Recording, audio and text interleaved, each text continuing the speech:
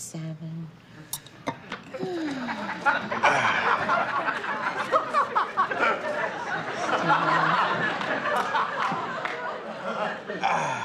Oh, 69. Haven't we made enough sandwiches yet? No. Gloria, guys watching a Super Bowl game get very hungry.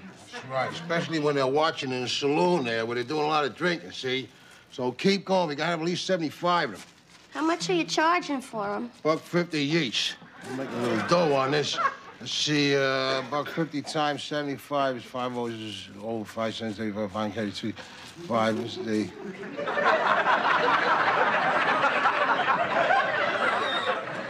I'll tell you what's better than this, see? Make 25 more. Then make 100 altogether, and we charge $2 a piece, so 100 times 2, that's, we got $200. You always were good with numbers. How come you're only giving them ham sandwiches? Because my saloon is a ham joint, you know? Some saloons is liver waste. The other saloons is bologna there. You got other saloons is lettuce and tomato. Them's the kind of gay joints, you know? But my saloon has always been ham. If Michael's going to help out, I don't see why I can't come down to the bar and help out. No. I don't want them men grabbing for my daughter. I'm hiring another girl for that. Oh, yeah, who? Boom Boom Turner. Oh, the one that works down at the plant. The very same one. First girl ever to wear a steel-belted radial brassiere. Her name is Mildred. The name don't change this year. Daddy, I hope you're paying Michael for this. Yeah, paid him same I paid him to help me on New Year's Eve. On New Year's Eve, you didn't pay me anything. Well, I'll pay you twice that. You know, it's lucky for you we're related. Oh, jeez. That's the kind of luck poor Mr. Lincoln had the night he went to the movies. And he sat in John Wilkes' boot. Archie thinks he's gonna take in $1,000 today. $1,000? Really, Daddy? $1,000 at least, with that big super TV screen I hired to watch the game on there. That chain is gonna be packed out. Hey, this would be the best business you ever had. Oh, I think so. Well, barring the day the Sons of Ireland bus broke down outside the bar, you know, and them 47 Ed McMahons come rushing in there. Arch, how much is it gonna cost you to rent this big TV screen? Oh, plenty, but I'm laying it off on the customers. I'm charging them a little extra for every drink, you know? What do you mean, like a cover charge? Arch, you can't do that in a neighborhood bar. Can't do. You gotta keep out the rip-rap, don't you? Those are your biggest customers. To you. I don't understand why people would pay extra to see a football game if they can see it home for free. They're glad to pay extra. Spend a couple of hours awaiting their wives. Oh, maybe the wives will want to come. What do you think? We want women hanging around there during a Super Bowl game? Running around asking stupid questions like, when are we going to see Reggie Jackson? Yeah. Oh, gee, mustard in the eye. Mustard in the eye. Wash it out. It's burning me here. It's burning me here. Mustard in my eye. You see the daughter does a thing like that? Oh, she get it out of there. Don't you know there's 2 very dangerous chemicals in mustard? What? Acid and mustard. Get them things in your eye, you can destroy the rectal nerve.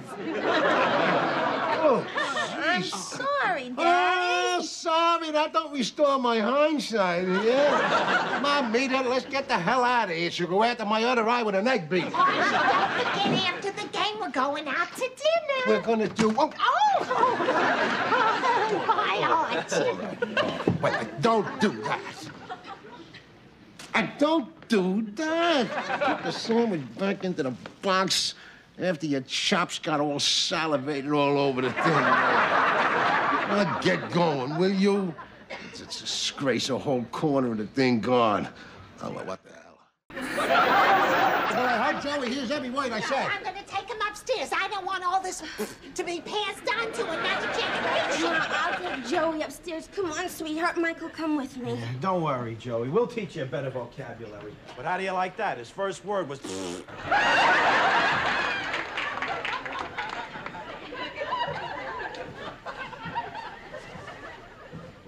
What are you gonna do? Sleep over the poorhouse again? Well, sure, why not? At this hour of night, traveling on a subway with that swell after dark set, unzipping themselves up and down a train. Oh. Well, I guess I'll have to sleep at our house. Oh, all right. Now you're coming to your senses. In the kids' old room.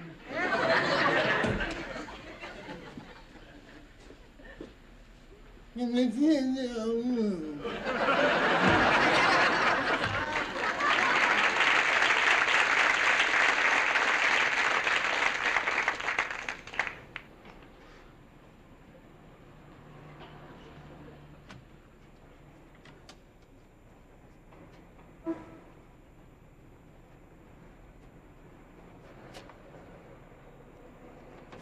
Oh, my.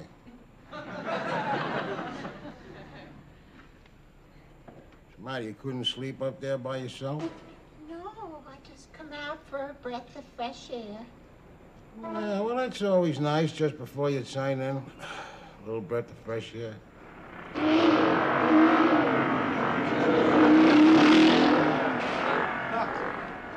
So much for the fresh air.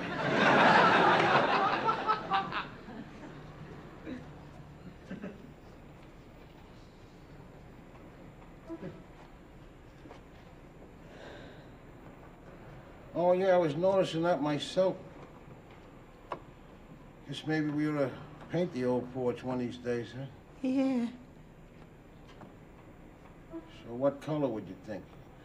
Oh, light gray would be nice. Yeah, light gray is always nice. Or maybe green. Green, yeah. Or blue. Blue's blue. Maybe a little of each. You always had good taste, Edith. Thank you. Well, so how you been feeling personally since you left? Oh, pretty good, considering. What do you mean, considering? You ain't been having any more of them hot flushes, have you? Oh, no! Well, I don't know when the mental pause is supposed to be on.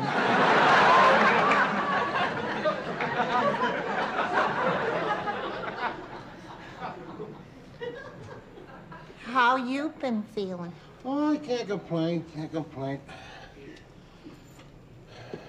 Remember that pain in the shoulder I always got, you know, every time I throw my head back?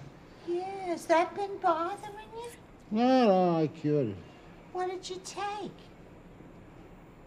Nothing, I just don't throw my head back no more. I'm glad. Well, as long as you're here, Edith, Was she pretty? Oh, now, why do you want to get back into that, Edith? Jeez, I told you 1,000 times it didn't mean a thing to me. It meant something to me. Well, what are you gonna do? You're gonna hold one little pick of diddle over my head for the whole rest of my life? No. 'Cause if I did, it'd be the rest of my life, too. Oh, come here. Hot, hot, hot. Oh, hi, Gloria. Hi, Gloria. Don't get up, Michael. I wasn't planning to. Because if you hugged me, you'd stick to me. Oh, Ma, that subway was so hot, so crowded, so jam-packed, I wanted to go, ah! And I did. You did? What happened, Gloria? Nothing. Nobody even turned around. I'm going upstairs to take a shower, and I may never come out. Quick, somebody say something cold to me. Hi, Miss Lorenzo. That's not cold enough, Mike. Would you like a cold drink? Now you're getting warmer. Oh, and you wanted me to get colder. Oh, Oh, it's a joke. I get it. I got some nice, fresh-made lemonade. Don't bother taking it out of the fridge. I'll just crawl right in with it. Oh. Oh, Frank said thanks for the use of the mixer. You know, the motor was heating up, so I overhauled it for you. Oh, thank you, Irene. Oh, you're so handy. How did you ever learn all that? Self-defense, Edith. Self-defense. I just got so sick and tired of being talked down to by repairmen. Lady, you don't understand these things. Take my word for it. It's a big job. Oh, Ooh. yeah, I've heard that. Well, I got even for all of us. I read a forbidden book, The Handyman's Guide to Home Repair. Oh, my. And I learned to fix things myself. And every time I turn a screw, I like to think there's some repairman on the other end of it.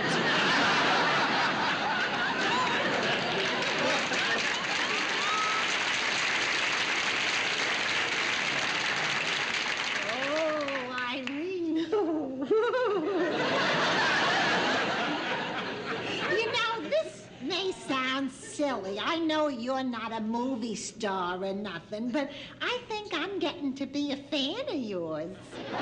Edith, thank you. Maybe we can exchange autographed pictures later. Oh, yeah. Yeah, listen. You were going to tell me places to shop in the neighborhood. I have a couple of things to pick up. Yeah, sit down and I'll tell you. Now, the first place to go is Ferguson's Market. It's right around the corner. But when you go to check out, don't go to Agnes on counter 2. Because if you forget to ask her for green stamps, she won't give them to you. Because she's saving them for her own books. Go to Sybil Gooley on counter 1. She's wonderful with green stamps. But you gotta watch her on change.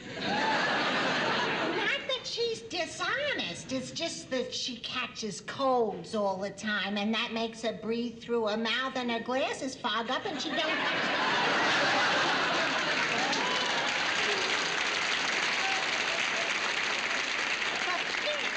For fish, you go to Libby's Fish Market.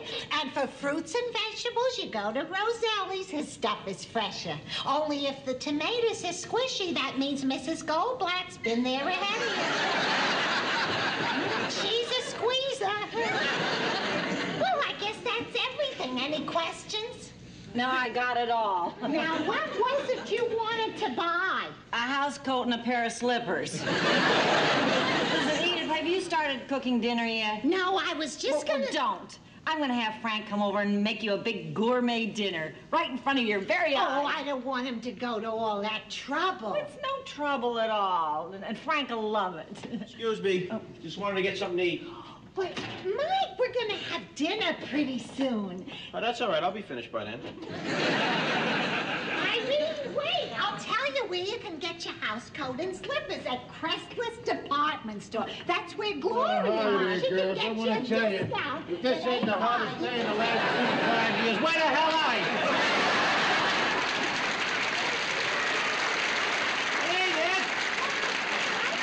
Yeah, hi, Archie. I'll be right back. Wait a minute. Where are you going?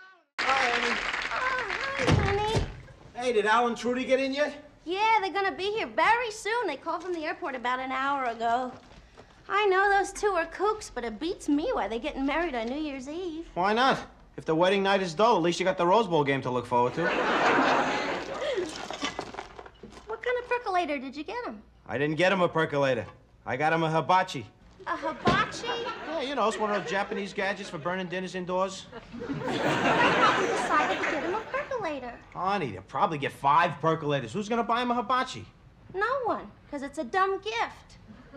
Michael, Al and Trudy are our best friends, and when we decide what we're getting him for a wedding present, then you got no right to change my mind for me. I mean, I thought our marriage was a partnership. It is. Honey, if you would have been there, you would have said to get the hibachi. How do you know I would have said that? Because I know you, honey. A husband knows a wife after 6 years of marriage. He knows what she thinks and what she feels. I could hear you saying, honey, let's not get him a percolator. Let's get him that adorable little orange hibachi. You sounded very excited when you said it. If you know what I think and what I feel, then you should know I like to be asked. All right, all right. I'll take the hibachi back and get him a percolator. Don't bother. Knowing you, you'd come back with a roto-rooter. I'm sorry, honey. I'm sorry. Our marriage is a partnership, and we do things together. It's always been half and half with us. Oh, you better see what's wrong. Maybe he's hungry or wet. I fed my half. You diaper yours. All right. Hey, Joey.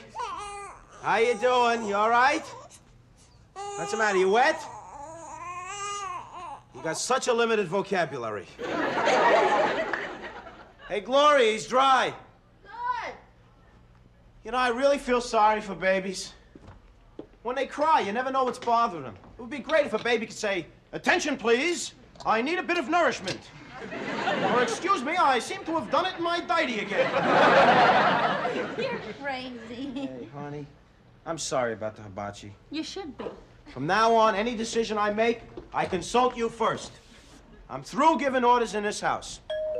Get the door. Could be Alan Trudy. I gotta hide the gift. Well, hurry, put it in there. Yeah, all right. Hurry up, Michael. You got it? Yeah, open the door. All right. Gloria. Where's the nut boy? Oh, you're a nut boy!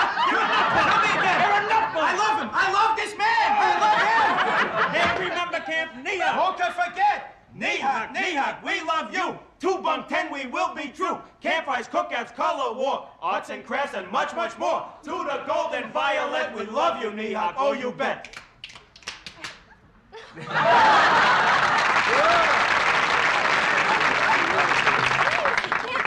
Is that an Indian name? No. The camp was owned by a Jewish guy. Nihak is Cohen spelled backwards. We had some great times there, didn't we? Hey, remember the time we got lost in the woods? We were really roughing it. 24 hours. We didn't have any food. We had no water. No toilet paper. Right, yeah. With those leaves, it was really roughing it. I hate to tell you where we got poison ivy. They told us, Camp Nehawk. Oh, the baby. There he is. There he is. Joey. Mike, you know, I just can't picture you with a baby, you know? I didn't think you had it in you. I didn't. She did. Oh, isn't he a little doll? I just can't wait till we have our own. Well, you're getting married tonight, so with any luck at all, you only have to wait 9 months. 7. We ran out of luck. Trudy, You crazy nut boy! You're a nut boy! That's terrific! Isn't it? Oh, sure. We couldn't be happier about it. We planned on having the baby in 1979, but what the heck? I'll be a little older a little sooner. And we'll be a little wiser a little later. Oh, I think it's great. Come on in the kitchen, Trudy. I made a fresh pot of coffee. This place is beautiful. That boy's there.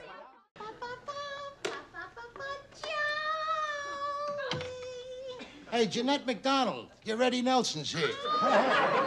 Hey. Hello, Archie. Annie's ready for a night to remember. Read it. I brought home a bottle of Taylor's Tawny Port. Here, what is this? Joey's party. What's it doing in the living room? You trying to keep flies out of the kitchen? No, I'm gonna put it away until Joey's ready for turlet training. He don't need no training for that, idiot. That's the best thing he does.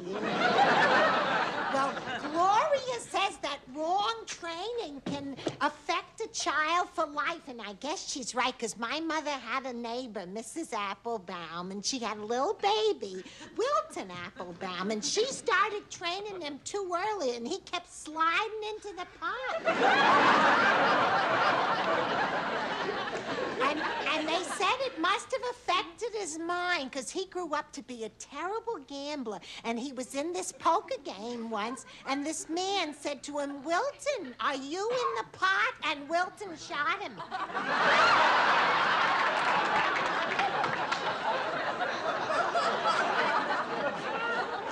You tell swell stories, Edith. They're a little long, but they're swell.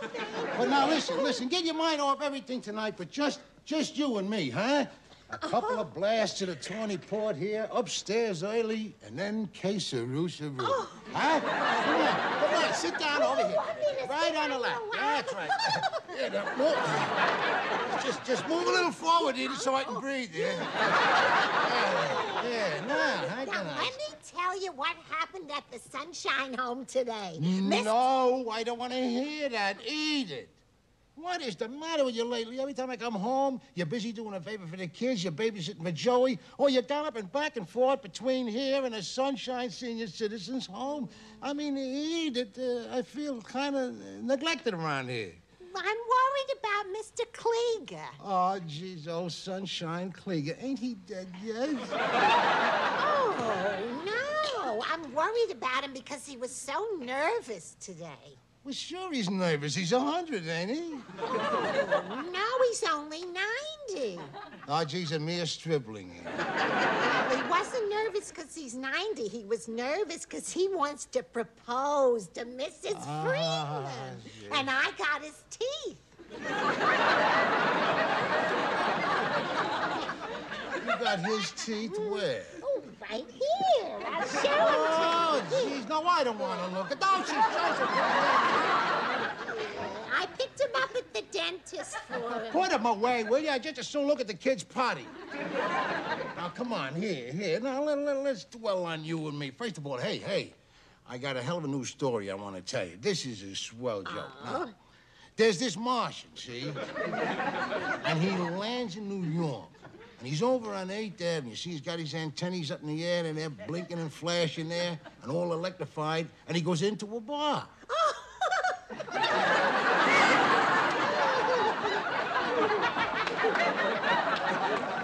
Hey, the joke? What's so funny about bar? Oh, I'm sorry, Archie. Go ahead. Oh, he goes into the bar, see, and the first thing he sees is a pinball machine. So he goes over, he lays his hand on the pinball machine, he says, "What is a nice guy like you doing in a joint like this?"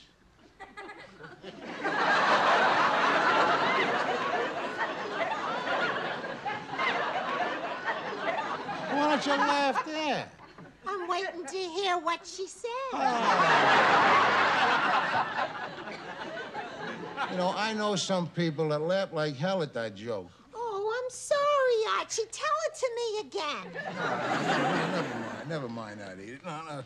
How about a little toast to start the evening, huh? Here. To Edith. With you in my arms, the moon in the sky, love in my heart, and one hand on your thigh. Oh, I'll get it. Ah, the hell.